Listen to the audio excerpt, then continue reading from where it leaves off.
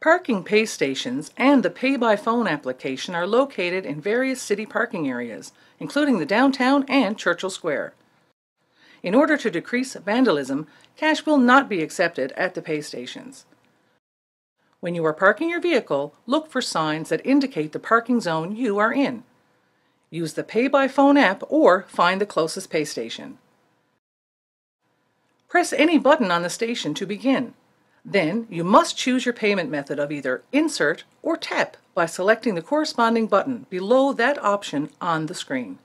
Enter the license plate number of your car and ensure the correct zone is selected. The pay station will automatically choose the local zone.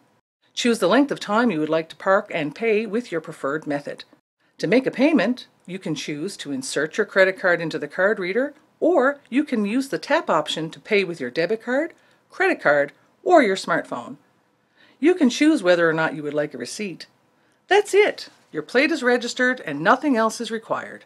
You don't need to return to your car. For more information, visit stjohns.ca/paid parking.